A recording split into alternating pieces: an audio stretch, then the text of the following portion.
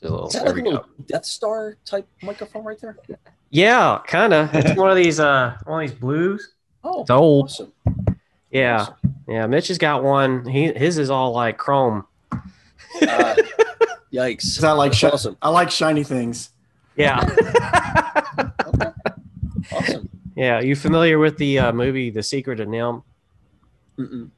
Oh, okay. Yeah, it's an old movie. When I was a little kid when I saw it, but it had Dom DeLuise and he was this crow, and it was about it was about Nim and these mice that were kind of like a Pinky and the Brain thing, but they were smart, but they also experimented on rats, and the rats were the villains in the story.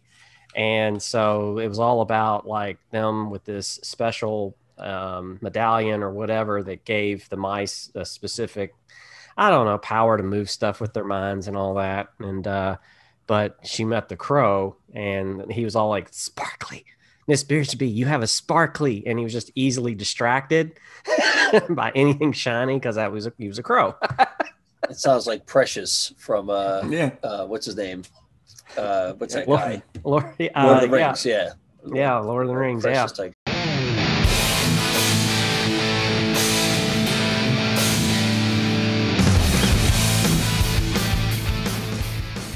Trans Ams and Burt Reynolds, Elephants, and Dom DeLuise. Welcome to the NerdBrand Podcast. Yep. Yeah, it's amazing how that just kind of like went all different directions, right? But cool, man. I'm ready to kick some butt.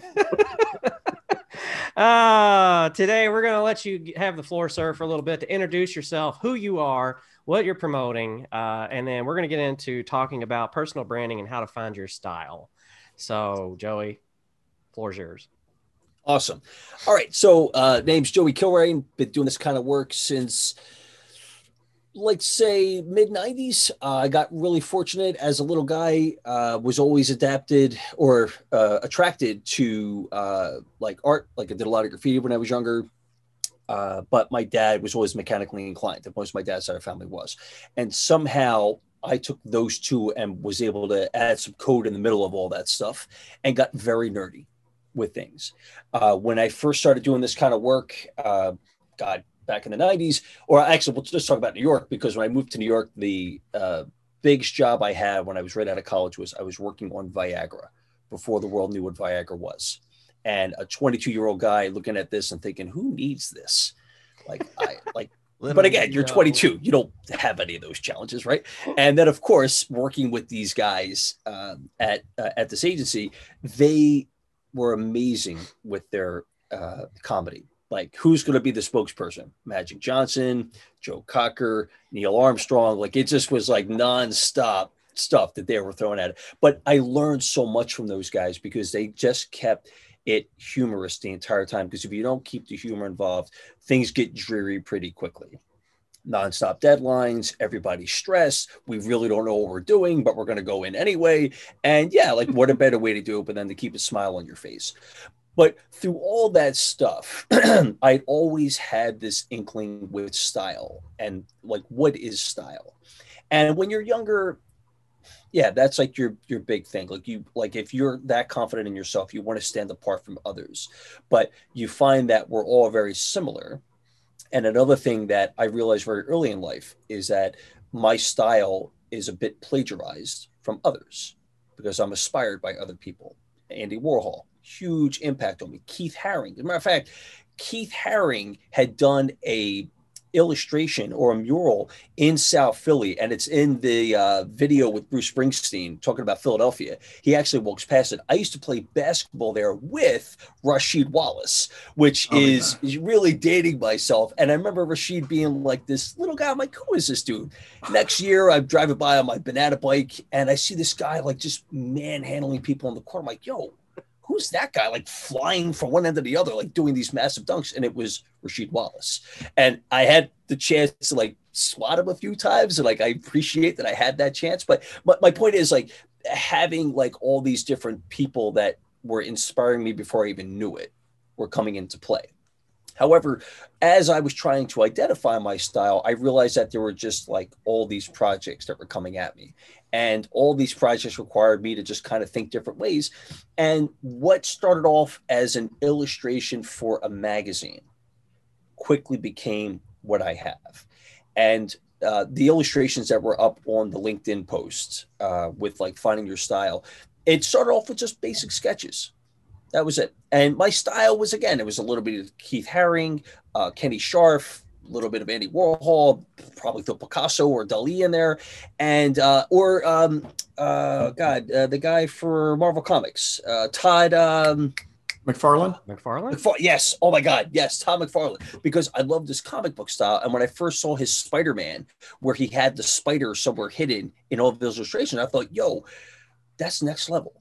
Yeah. That's next level. Like, who thought of that? And I was like, in Philly, in South Philly, like looking at this stuff like as a total nerd. And like the mafioso guys like, what's wrong with you? Like, you're supposed to be beating people up. I'm thinking, no, did you see what this is going on over here? So it was amazing to see that. And that absolutely influenced me as a designer.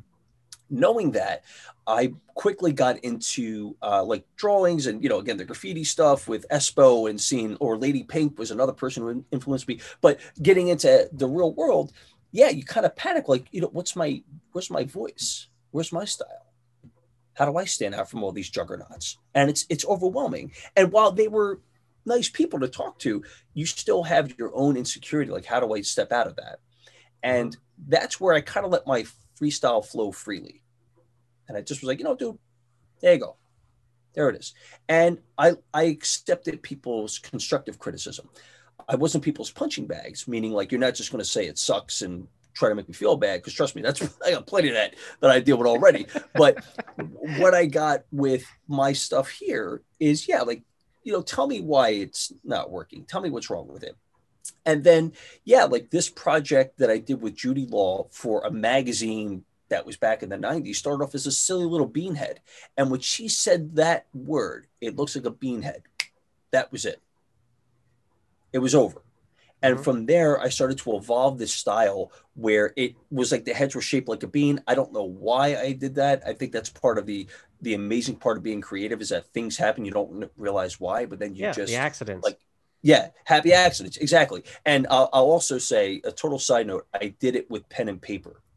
And I say that because I had the wonderful chance of studying and working with Milton Glaser.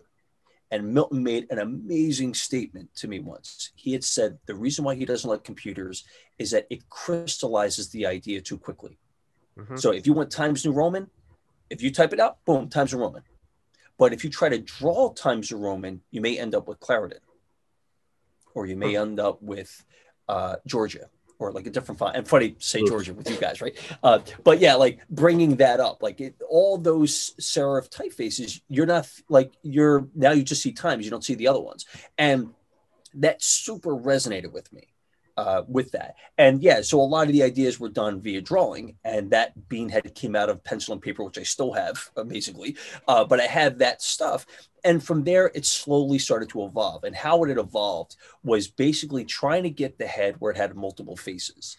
And the problem was I was initially just doing a nose and just like this bean-shaped type thing.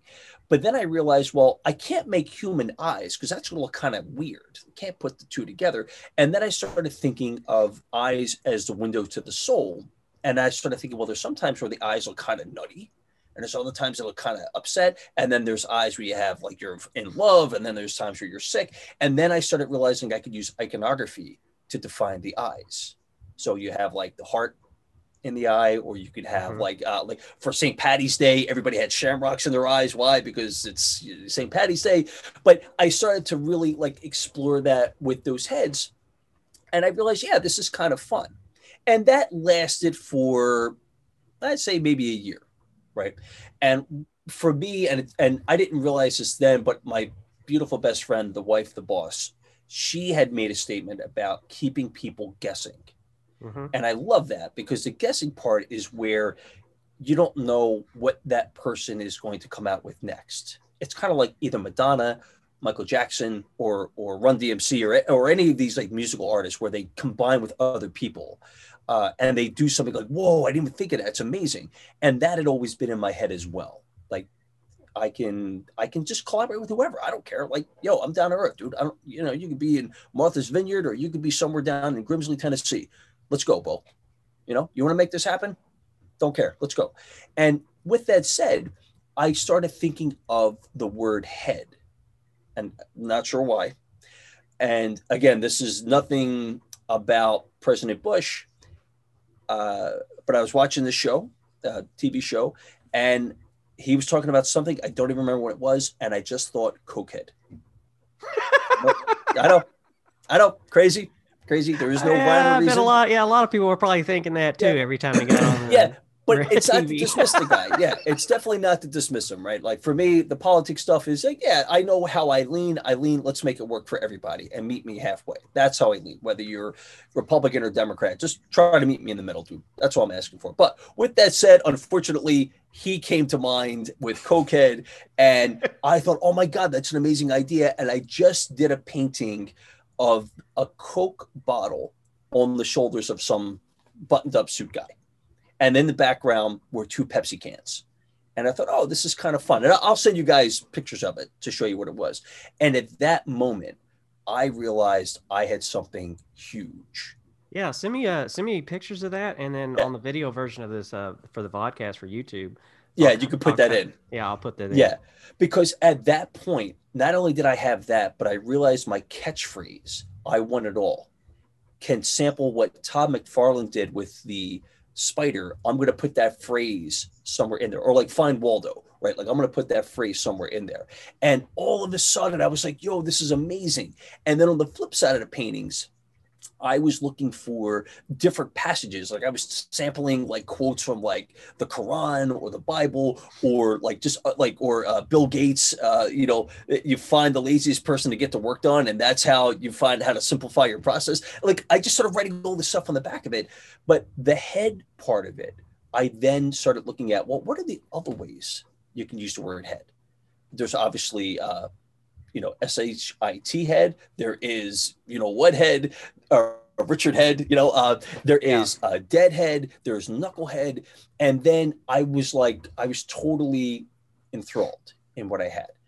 Now I was doing these as paintings, and the problem was I was running out of wall space very quickly. So then I stopped, because then I realized people weren't buying the paintings as much, because that head, a lot of them were derogatory, meaning like Richard head, you're not going to hang that up on your wall. Right. Yeah. You may send it as a picture to somebody you don't like, but you ain't going to put that up on your wall. So with that, I stopped cold turkey, did maybe 9 or 10 paintings. And I stopped. And then I started doing the paintings where the bean head sort of evolved into like a little bit more facial stuff, but the head thing didn't go any further, and it sat there. And now fast forward 10 years later, and here I am, wanted to get back into illustration work. And I thought, yeah, this could be a lot of fun, right? But what am I going to do? Am I going to do paintings? And I've got 2 kids, and, my daughter, she's an absolute maniac. So there'll be paint all over the place. So how am I going to get this done? And a student had said to me, why don't you try the iPad? And I thought, it's kind of like, not my thing. And I like to do it traditionally, like to draw all my stuff out, whatever. And she said, give it a shot. And her name is Hava Weisberg. And I thought, okay, now, a little side note, I obviously am very nerdy and I'm very technical, and I can be extremely picky about my stuff. And when I got the iPad and I started playing around with Procreate, I thought, nope, because Procreate is a pixel-based application, and I don't like the fact that I can't scale it. I'm a vector guy. I like the ability to scale it large and small. And that was not the program I was going to use. And I fumbled maybe a month or so through different applications, and I fell in love with a product called Concept App. And it's all vector-based, and it was extremely intuitive. As a matter of fact, I even did another article on Adobe's Draw program, which I thought was a far cry from Adobe Illustrator. And I thought, there's no way I'm going to use this. So it became Concept App. And once I had the app down, I started to redraw the heads that I had already painted. And I obviously paid homage to Cokehead. That was the first one I went after. I wanted to do that. But as I was doing that, I realized, what about these other heads? And at the time I only had like 15 heads, and there were a few that I just felt really bad about doing. And those were ones that were derogatory. Now, something like skinhead, not going to do skinhead. Not at all. 1, what does that even look like? But 2, no, because it gets into a whole different thing I'm not going to get into. Yeah. And then there's other derogatory terms. Like they talk to people from India, and I don't want to say them, but people from India, people from South America, people from Vietnam, they have like these different names that they use for heads. And I thought, no, I can't do that either. So that's what got me thinking of this flow and what's the checklist to doing a head. So the first thing I had to do was, all right, well, I can't just make up a head. It's got to be relevant somewhere. So I used the Merriam-Webster dictionary and the Urban Dictionary to help me identify different heads. Once I got that down, the second part is if it's derogatory of a race, a culture, or a sex, I'm not going to do it, because then that could be used negatively against other people. And I'm absolutely not being a part of that.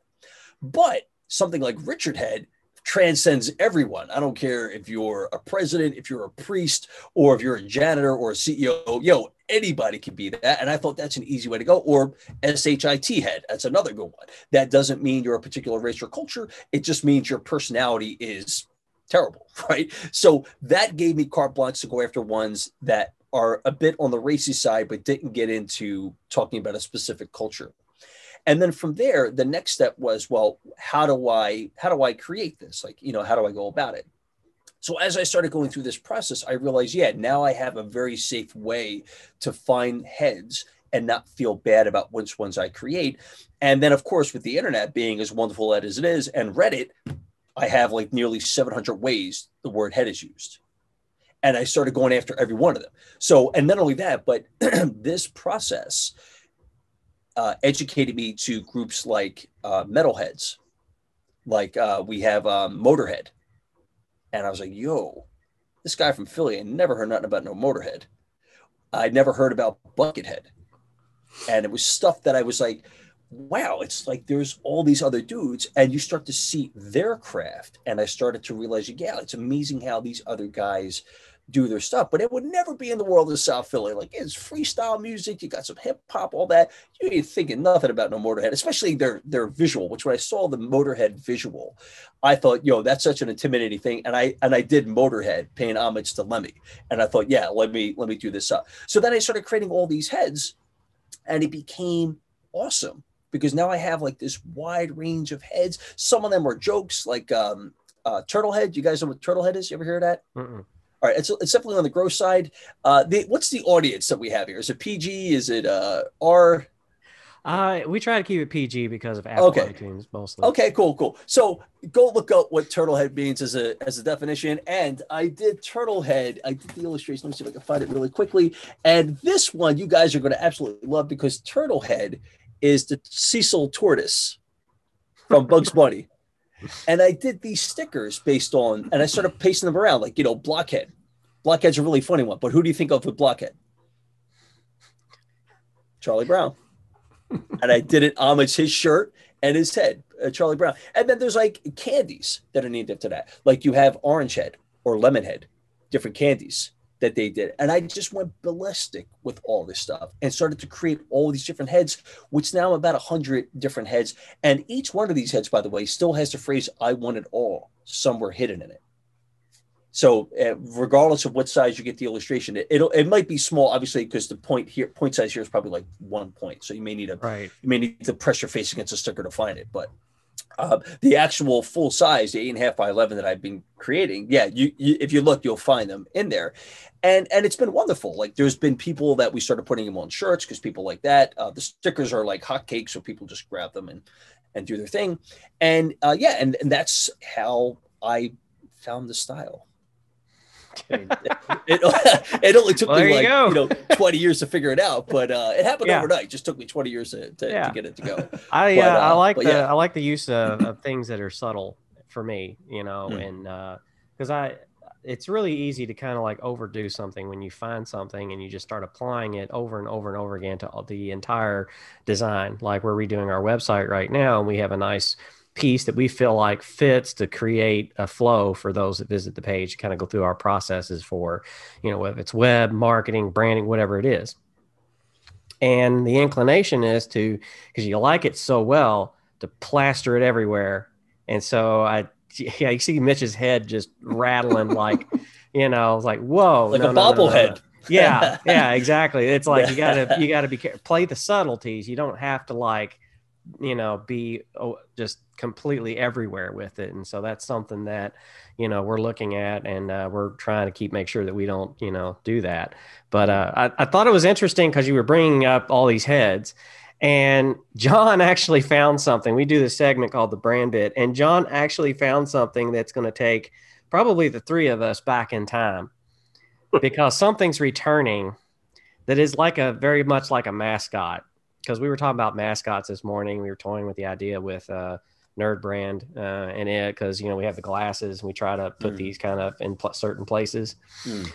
But John, do you want to give us a bit of a blast of the past? Because I think all three of us will remember this one from our childhood.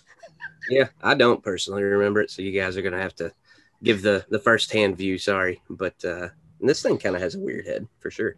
But it's Domino's. The pizza. The NOID. Yeah, I thought you were going there. Yeah. They're bringing back the NOID, which, for those who don't know, was a super popular mascot kind of in the 80s and 90s. And his whole shtick was that he was introduced to interfere with Domino's making their delivery in under 30 minutes. So he was kind of this antagonist in their story. And so they're bringing him back. They partnered him with a Crash Bandicoot video game or mobile app.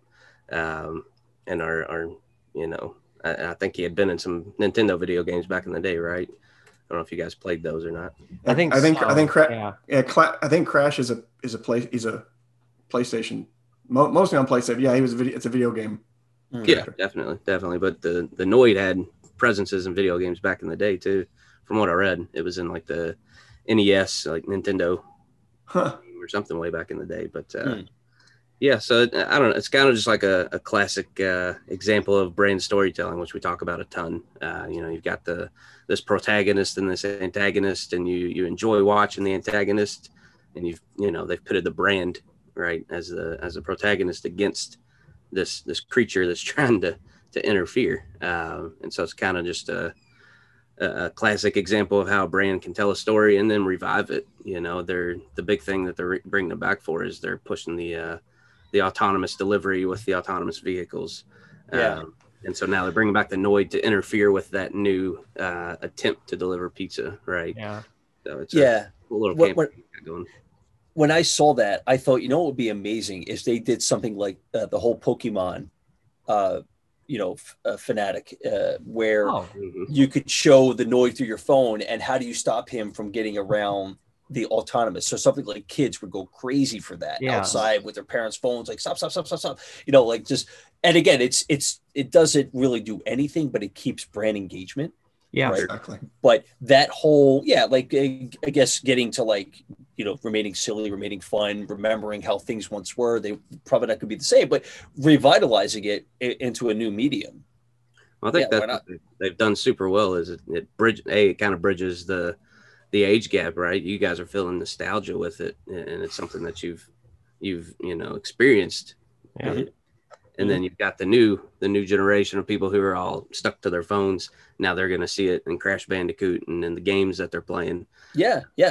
But you know what? That there brings up a bit of a weird part, because I love going to garage sales. I love going to estate sales. I love this stuff. And I actually purchased the top part of a table from a Chuck E. Cheese from the late 70s. And it was, but the Chuck E. Cheese, it's amazing to see the style of illustration of him then and the mouse he is now. So the one from back then, he was almost kind of like a rabbit, like someone in an Easter costume, right?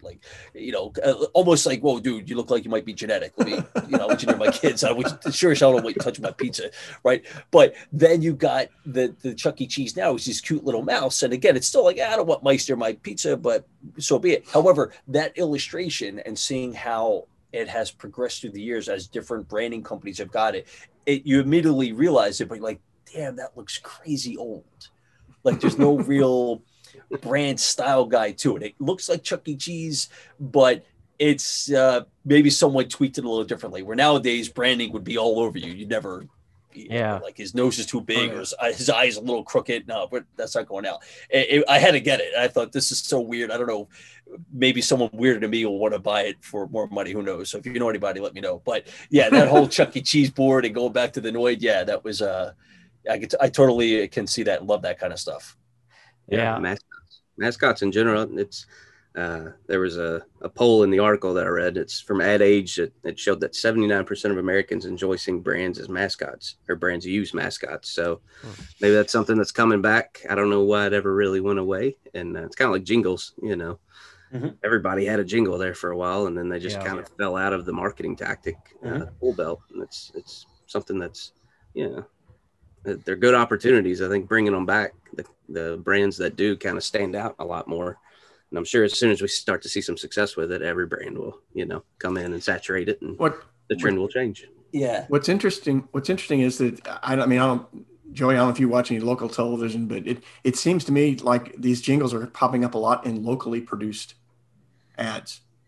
I don't see it a ton in national stuff, but it's local ads, local companies, local brands that are getting back into the jingle game. And I'm kind of like Jonathan, who started this and why? What was it? What was the impetus? And I wonder if it's an outgrowth of, local broadcast stations have gotten more into the marketing and advertising side of things to help bring in revenue. They'll tell a client, well, we can do your digital ads, we can do your website, we can do your video, we can do the whole schmear from here. Oh, and we'll throw in a jingle as an kind of as an added, added come on. So it's to me, it's just interesting. I'd be curious to know where the wave started. How did it start, and whose idea was it, and why?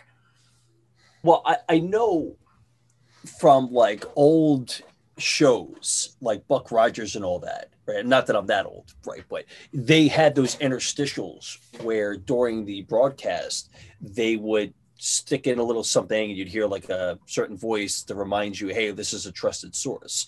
I think where jingles really caught my attention would be with classic cars from back in the day, where you would hear like that certain rev up of the engine and then the person talking, and there was always a particular feedback to that. There was always that surrounding sound where like any car guy hears a Ford fire up, they know Ford. Even if I'm a Chevy guy, I can tell you Ford the minute I hear it, right? Nowadays, I couldn't tell you, an import from something local. Why? Because they really do all sound the same. But I'll definitely hear a 396 thumping down the block and just say, I'll be the first one at the door, like it's the ice cream man. Like, oh, where is it? Right? Like, where is it? And then I'm like, oh God, whatever. But yeah, like those jingles that I saw in those old car ads and the like, I think that's where for me, I remember seeing that. And then obviously when you get into the 80s, that seemed like everybody was doing that. Pizza, like all these different things. Even, matter of fact, even when I get into like what I was saying earlier about with Viagra and all that, I think there was some like seriousness to like, yeah, we need a spokesperson that has a bit of a pun to their name with Viagra. And I think that, yeah, like, and, Rafael Palmeiro was somebody they were talking about. And then obviously he went on to do the stuff with Rogaine, with who is that? Not Dr. J, another basketball player. Drawing a blank. Anyway, yeah, like these guys were getting into this stuff. But yeah, I would say like those jingles and all that all kind of became, people realizing, yeah, we could take advantage of their voice. Like you hear James Earl Jones's voice and you think, yeah, like obviously our generation knows who he is, like Darth Vader and all that, but others are like, who's that guy? Like, who's James Earl Jones? But those voices, yeah, like they really do start to resonate with the brand and they become that person, like, or even Catherine Zeta-Jones with T-Mobile, another one, that's doing that. Or I love Flo, where she was like a nobody. And now Flo's voice, the minute you hear it, you know who she is. She's, kind of like multiple personalities now. But yeah, like it's amazing to see how like those jingles and things have pushed brands into spaces they never really thought, would bring back or garner what they get. Excuse me. The insurance industry seems to really love mascots still, although they moved on to human mascots almost. Except for Geico. Yeah, but they're still rocking the Geico. Obviously, the Geico. Or they like switch. They switch their mascots kind of periodically from campaign to campaign, and then they have they've got a handful of ones that come back and are in every commercial. But you've got State Farm, who has they had Jake, and you got who's the one with Chaos or whatever his name is. Oh, Mayhem like me. Yeah. Mayhem. Yeah. Oh, yeah, I think it's Allstate. Yeah. Yep. Yeah, but it's also the other guy, that actor, who's got a really deep voice, or maybe it's Dennis. It's Dennis somebody. Yeah, they I know what you're talking about. Yeah, they put him on there as well. And then there's the thing that I like when talking about jingles and mascots, they brought them both together with the live mascot is "We are farmers." Bump, dum, dum, dum. Yeah. Hopefully YouTube doesn't like do anything with that and canceling us or whatever, but. It's got one of my favorite actors in it, and it's got that jingle, and it's done really well. It's funny, entertaining. Those are really entertaining with the farmers commercials. Or think about Shaq and the General. That I think, dude. First of all, that guy's gigantic. It's like he's eating people. He's huge, just this massive guy, and parts of my family, I'm like the runt, and I'm like 6 foot, and some of my cousins are like 6'3". I got another cousin that's 6'11". I don't know what they're eating. I definitely didn't get none of that meal when I was younger. But when you see people splitting all these different, or not splitting, but going into these different areas you would never expect them. Shaq with the General, or just this morning, totally hysterical. Someone that I find absolutely amazing is Martha Stewart, because when I first started learning about Martha Stewart, I was like, oof, she does not look like someone I'd want to hang out with. Well, she was into espionage. I mean, wasn't she? So all kinds of stuff. But there was a part of me where, and I guess this may speak a little bit about my own self, because I think at times you get conditioned to look at certain people and think, oh yeah, I'm probably not going to be cool with them. With Martha Stewart and how she, with her branding, and was able to salvage, not salvage, but I think even just reinvent herself in a group of people that would normally look at her like, oh, how she is type thing. Yeah, to me, that's God, amazing. How could you help me do the same thing? I was just going to say, do you think she has a team of brand strategists who pull it off, or do you think that's driven primarily by her?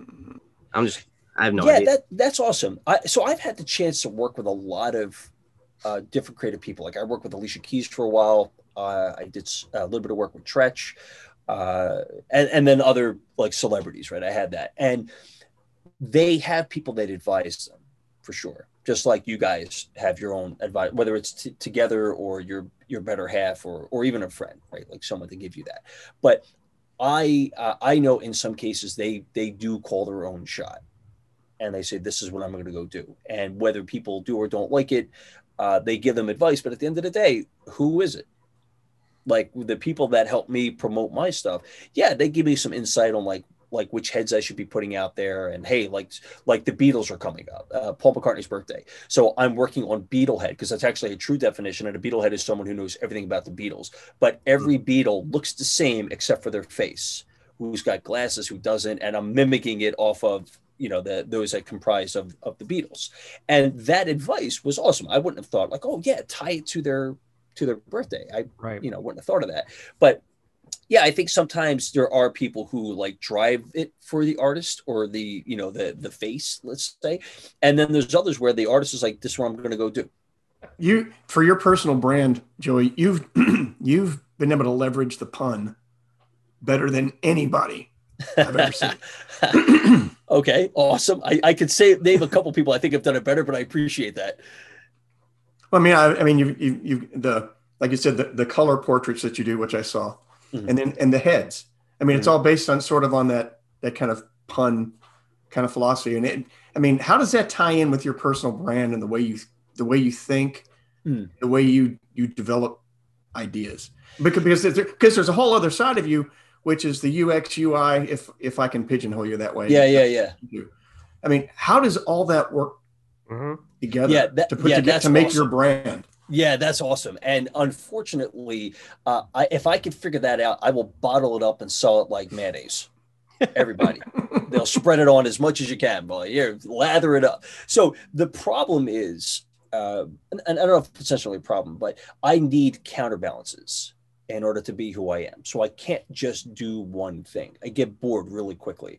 I love being nerdy, first and foremost. And I've joked before, I think for some in Philly, I was too nerdy for the thugs, but too thugged out for the nerds. I was in like this weird middle spot where like playing Dungeons and Dragons, but then going and hanging out with such and such because, hey, we're going to go hang out over here tonight. You can't come with us. Right. And now I say all that because having gone through my career, I found things that exhilarated me is what I would learn the most from. And in the drawing and illustration stuff, I've been doing that since a little boy. I was building cars with my dad, or just annoying him, I think is probably a better way to put it, with my dad when he would work on cars. And I brought that forward with me with stuff. But then as I started to get into that, I needed something to pay the bills. And what better than my life as a designer? So my whole designer side is something that has been like amazing. I've just been really, really fortunate. I think a lot of the time is because I just didn't care and I wasn't scared to say hi. I wasn't scared to put myself in a spot where, I didn't go to Pratt or SVA. I'm from Philly. And what do I know about coming from Philly? I'm not scared. You put your pants on the same way I do, bro. Let's go. Let's go make this happen. Right. And what I learned is I don't need to necessarily be your enemy. What I need to do is find out what you can't do that I can. And that's how I started to align with a lot of designers, where I realized that they made a lot of emotional decisions, which is okay. You could do that, but I'm bringing the science to it. And I could be that set of hands that you don't know how it build. I can do that. And I realized there was a flip side because other designers are way more nerdy than I am, but I could be more creative and we can work together. And my goal was to see how many of these people I can work with. But as far as like my brand goes, I've spent a lot of my life trying to keep them separate. But people who know me, how do I separate it? Yeah, it's very hard to do. I don't think it's really 100% possible to do. But it's funny how you brought up how design is the scientific part of it. I mean, design is, I think when people come to us and they want creative services, they think that, we're just like these maybe idea people or whatever. But it's actually a very cold, methodical process to do design. Mm-hmm. It's not something that is just, I got a blank canvas and I just decided it's blue. Yeah. That's not what we did, It's never what we do. Yeah. It's always the research, like you just described at the beginning of this podcast, the amount of time you spent just researching head, how to use the word head, how to apply it, when not to apply it, and why it's best not to do it that way, and your own personal philosophy as a designer and why not to do it that way. And that methodical thinking, it's methodical. You have to do that and apply all of those things before you just slap something together and do it, because that takes design from becoming artistic and moves it into what's functional and what is going to benefit and work. And that's what's important. That's where you start to go from a hobby to more of a profession, I think. Yeah, exactly.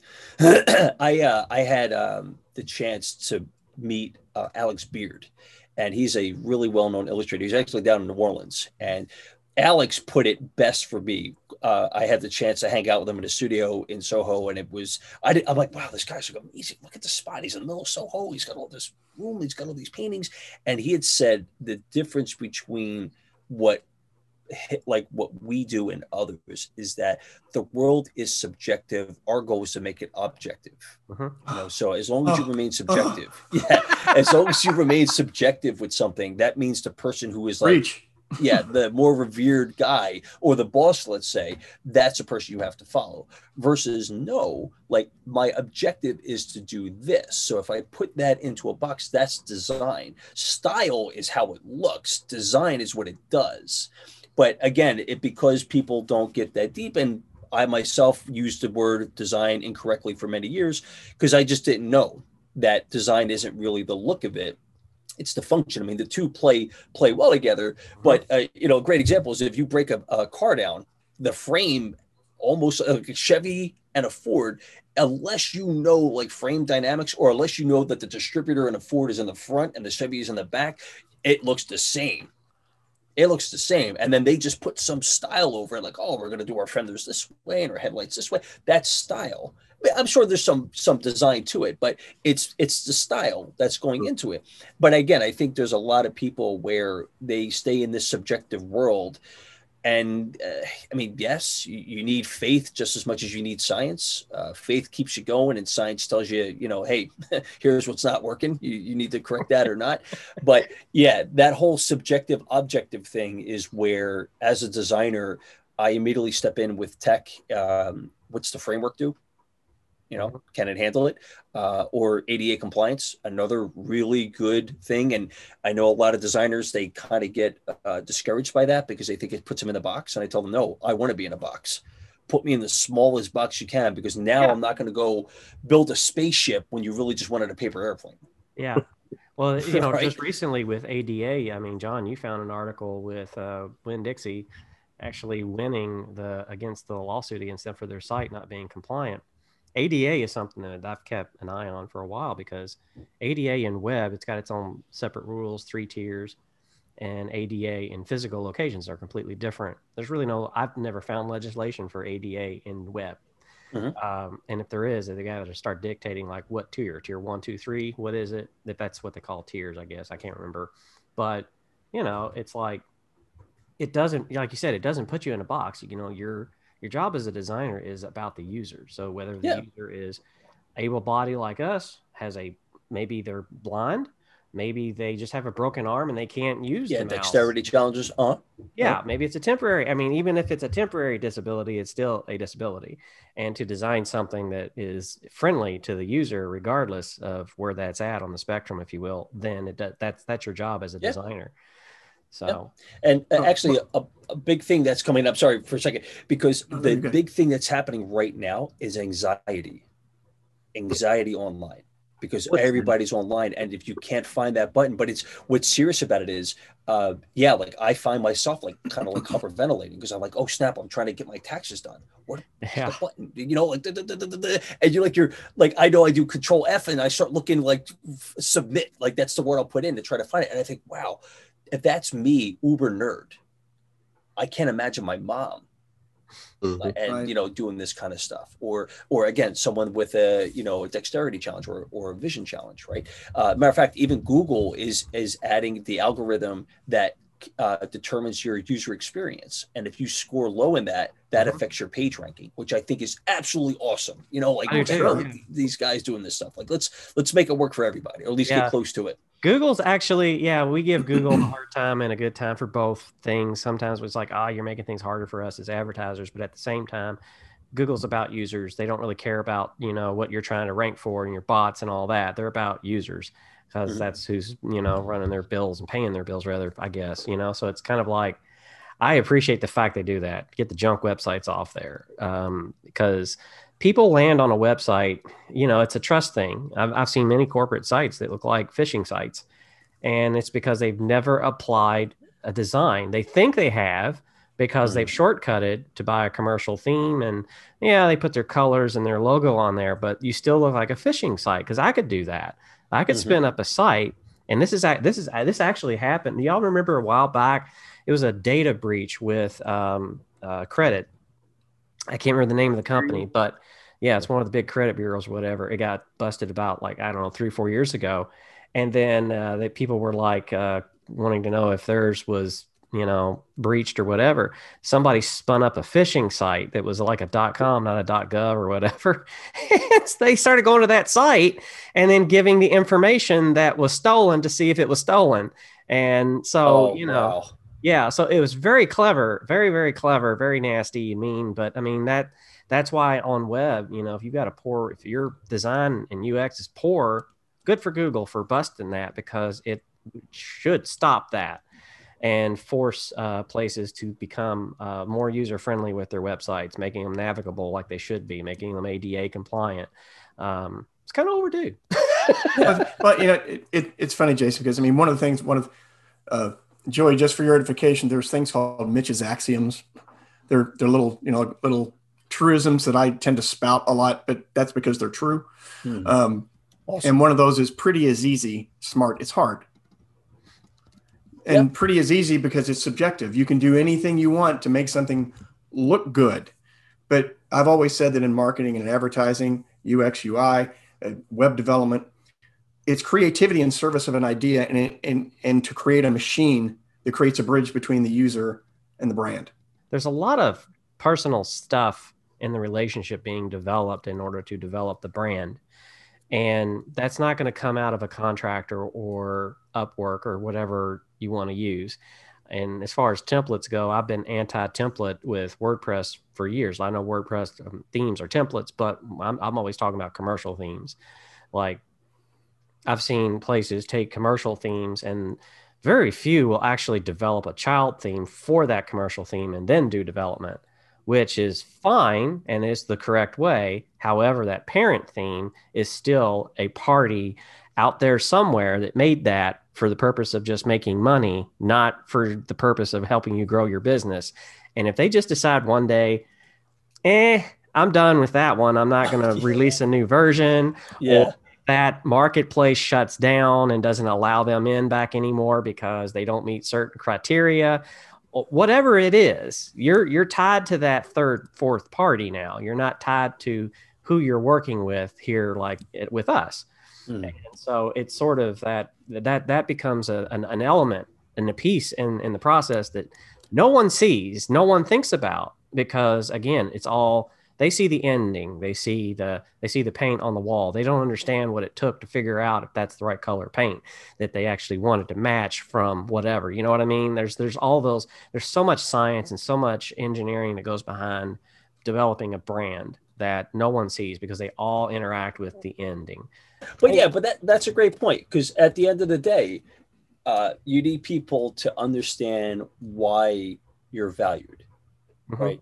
And I think, because again, if you boil it down, we're kind of like artists, right? And artists usually get a bad rep because we're just not looked at as being serious.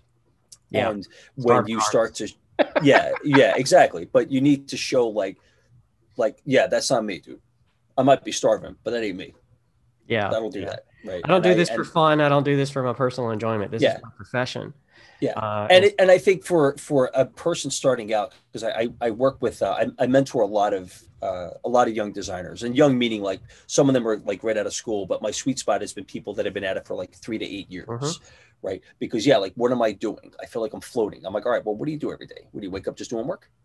Is that what you're doing? Okay. I mean, yeah, I do that too, but I also network. I also get around other people, and I also focus on how am I talking to people? Like, what am I, like, when you talk to me, let me tell you what I'm hearing.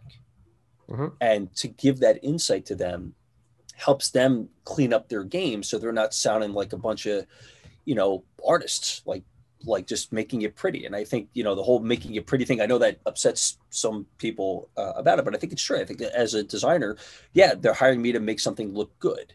Right. But it isn't just making it look good. It's also making it function well. I gave this podcast the other day about what's good customer experience. And I said, good customer experience is when the customer comes back. What's great customer experience is when that customer brings their friends. Yeah. I mean, that's for those listening and, trying to figure out how to develop your brand. It's a very long process. It's not an easy process. It requires somebody that actually you can sit and talk with, kind of knows the work, knows how to do the work. It is not artistic in scope and style. It's methodical. It takes time to get to know you. And you talk about working with celebrities. Many of those celebrities, they didn't just, wake up that morning, yawn and go like, I'm going to be this or be like that. Right. I mean, I always talk about, like, we did a podcast a while back on personal branding before, and we talked about Dwayne "The Rock" Johnson. You want to talk about a brand, a guy that's personal brand that's become this juggernaut business. That's him, and I remember him from Can You Smell What the Rock Is Cooking days in the WWF. Well, I guess at the time, was it the WWF still, but maybe, I don't remember if he came in when it was the WWE and they had to rebrand. But I remember him all the way back then, and looking at where he's at now, it's like, wow, such a evolution. So, and that's kind of what it's about. That's kind of like what we like to help people do. We like to help people take a look at their brand and their business, figure out how to make it better, how to make it work better, but through that, because anybody can do an ad. We've always said that everything you do is an ad, and we operate on the outer circle. Operating on that what will never work. Anybody can do a what. But, you know, it really takes time and a designer to kind of get to the core of like, why do you want to do this? Why do you get in the bed in the morning? Why do you get out of the bed in the morning? And why should they buy from you? And then help you develop that philosophy, that personal style and branding as to, you know, like, how is that effective of the why? So we always operate in that why, how, what model. Golden Circle from Simon Sinek. I'm pretty open about where it comes from. So. Yeah, that's cool, man. Yeah, I'm with you. If I had to leave any parting words for aspiring designers or people, I think that, you know, yeah, you can go to design school forever. Mm-hmm. And, you know, what got me out of going to design school forever was that I thought it was all the same poop, different toilet. That's what I started thinking. Sorry, but it's true. Right?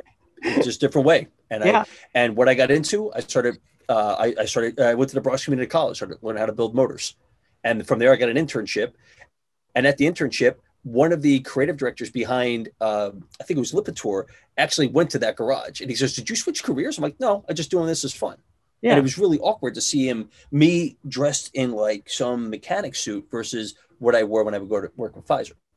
Yeah. Right. But on the flip side to that, the other thing I would totally tell aspiring designers is definitely take courses in comedy. As you can tell, I have some experience with that. But I say that because comedy helps you not only read the room, but it gives you a lot of confidence so that you can see what you're about to get into. It does give you a little bit of an edge because inevitably something's going to malfunction. And how do you play that off without looking like you just screwed up? I know we got to go, but I saw the Kentucky plate there. That made me feel really good. Yeah, I don't know if that. I don't know where I got that one. I don't know if I got it out of a barn or not. Hopefully, it doesn't matter. It's there. It makes me happy. Yeah, and a gun in its trunk. Yeah, there's I got some other pretty cool ones. There's some that are a bit further up, but you know that wall. Some of those plates like a couple $100. Anyway, yeah. Well, we appreciate having you on the show.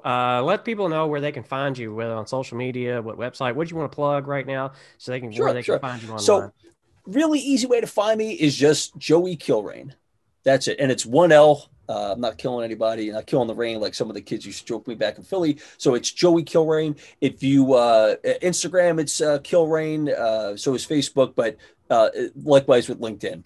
It's Kilrain.com. If you want to see me, my digital work is at DED Company. That's DED.company, because digital experience design is far too long to spell. So we just went with DED Company, which is a little bit easier to run with. And that's it. That's how you can get me. You can find me. All right. Well, we appreciate having you on the show. For all our listeners out there, go to our YouTube channel, like, subscribe, do all that thing. I haven't said that in a while because I keep forgetting, but we do want to try to get a Vanity Earl as well. So we need to get some more subscribers. So please go out there, do that. You can find us everywhere on social media at NerdBrand Agency. And if you want to listen to this or watch this podcast, go to nerdbrandagency.com/podcast. And you can watch that, find Joey, and follow him and check out his stuff. And appreciate you being on the show, everybody. Have a great weekend. And remember, keep your nerd brand strong.